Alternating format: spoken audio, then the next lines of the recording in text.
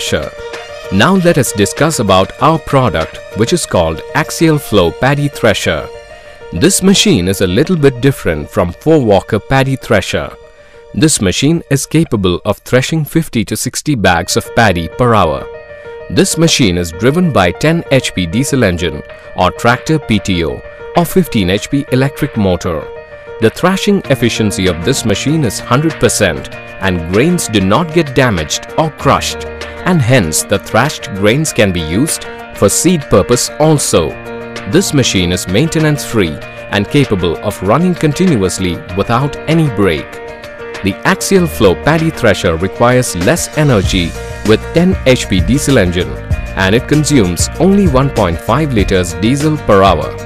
The straw is expelled automatically from the machine and hence there is no need of straw walker.